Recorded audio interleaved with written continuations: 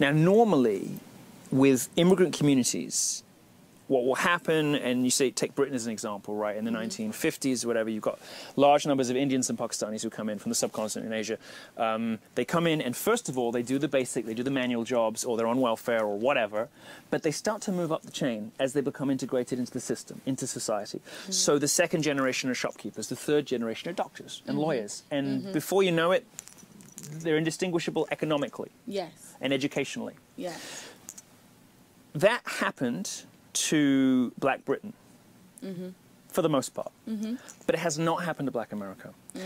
And another thing that's now making the situation even more complicated and even worse is that the Democrats are now, it seems to me, you tell me what you think, but it seems to me the Democrats are now like, okay, so we've got blacks in the bag, we don't have to worry about you anymore, so now we're going to pander to the Hispanics. And now we're going to focus on the Hispanics. And what you're just starting to see through, because now we have like multiple decades of 500,000 illegals coming over the border, you're starting to see Hispanics leapfrog over blacks. And now it's the Hispanics who are the shopkeepers. And then the Hispanics have become the lawyers. And Black America is getting left behind because the Democrats have sort of said, well, we got what we wanted out of you, you're always going to vote for us, so we can now put our attention here. Is that your perception? 100%. And the thing is, it seems as if every other race is not willing to fall for the bait except blacks. We are the ones falling for it. Let me tell you how real it is. Well, let me ask you a difficult question then. Why? I'm gonna tell you. Because that's a tough question. That's the one nobody wants to ask. I'm gonna say it, though, but is you ready? Look, nobody wants to be the guy to ask, but I'm going to ask you. But is you ready? Why is it y'all? Okay. Give it to me straight. Tell me. I'm gonna tell you straight up. What is it that Black America is getting wrong? Black America, okay? The moment we submitted to wanting to be treated equal and knocking on everybody's door and begging them to see us as equal rather than value ourselves, we played ourselves. So seeking affirmation from elsewhere instead of realizing greatness from within. That's why I would not march. Got it. If I went back in time, I would not march with Martin Luther King. It's a very powerful answer. And I would not march with Malcolm X. But I understood both perspectives. Yeah. That's really interesting. So with that in mind, what would you tell young black boys and girls now? Because you know that. How would you give a leg up to the people that you can reach? What would you tell them? For me personally, I would say straight like this. Listen, how can you yourself expect a white man, a Spanish man, or any other man, or any person of another race to respect you when you don't even respect yourself? Right. You can't even go into your own neighborhood because you'll get beat up. Yeah. You can't even hang with your own friends because you might get shot. You're trying to push a narrative to somebody else to respect you, but you don't care about yourself. It starts here. My worry for Black America is that Republicans have been, let's say, negligent, maybe ignorant.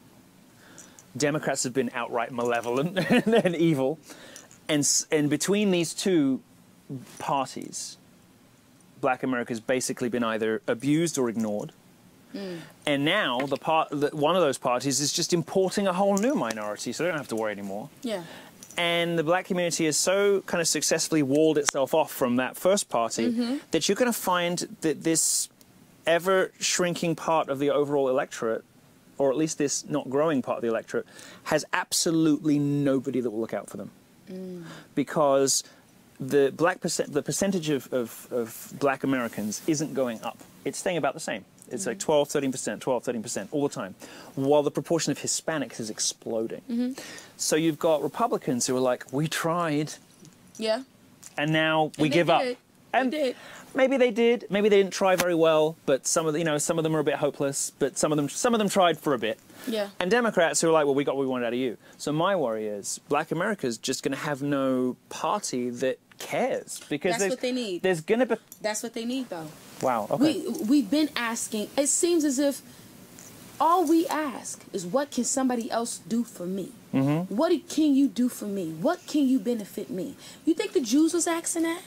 You think the Hispanics were asking that when they were coming from Mexico? It's not what you see when they come over. They ain't asking for nothing. Start you their got shops one, Julian, whoever else. There's 10 of them living in one bedroom apartment. Julian. 10 of them can fit in a car. Chadwick. They get up together. Chadwick's had sex with 8 of them.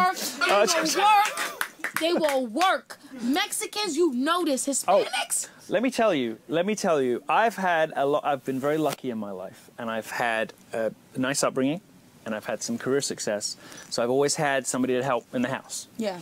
And I have had white housekeepers, I have had black housekeepers, and I have had Hispanic housekeepers. And I want the Hispanic ones every time. They gonna work. They work so hard. They're grateful. They work hard.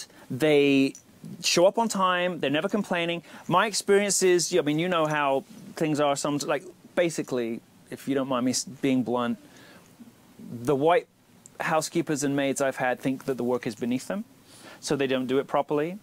And I think some of the black maids and housekeepers I've had have been distracted by other things in their life. They've had issues and problems, and that's kind of, you know, drama. So yeah, drama. So they don't come when they're supposed to come and all the rest of it, because there's so much going on. Drama. They're pulled in 9 different directions, and so true. Yeah, but the Hispanics, Tatiana. Oh, I dream of Tatiana. No, like, no, look, I remember it well. I remember it like it was a marriage. You know, like it's just, oh, no, honestly, 2018 to 2019, Tatiana, she was amazing. But no, but they work so hard. Yes. And so what you're saying, which is incredible to me, is maybe short-term pain for long-term redemption, right? Republicans, okay, fine. Black community, you've cut yourself off from the Republicans. Sorry to both of you. Democrats, maybe we should just let them focus on the Hispanics, so Black America learns that it only has itself. First of all, let them focus on the Hispanics, because they're not going to get very far.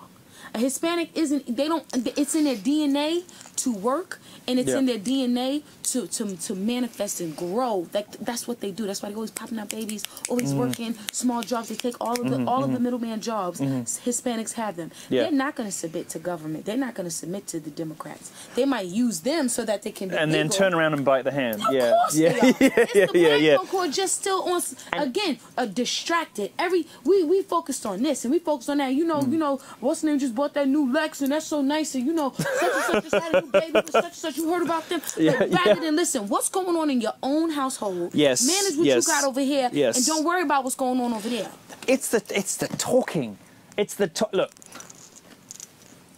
I live with African American man, 9 hours a day. Sister, cousin, mom. What are you talking to these people for this long about? Nothing. What? You know, I know. And it's like, and sometimes I'll eavesdrop, and she's talking about making the kids spaghetti. And I'm like, what are you doing with your life for so many hours a day on the phone? Wait. I gotta understand what you're saying. Wait a minute. Let me just register. I'm saying. So even. Okay, wait a minute. This is groundbreaking. Wait a minute. So even if it's in a man-on-man relationship, somehow, some way, you can still register that homeboy need to be doing something else besides sitting on that phone. Look.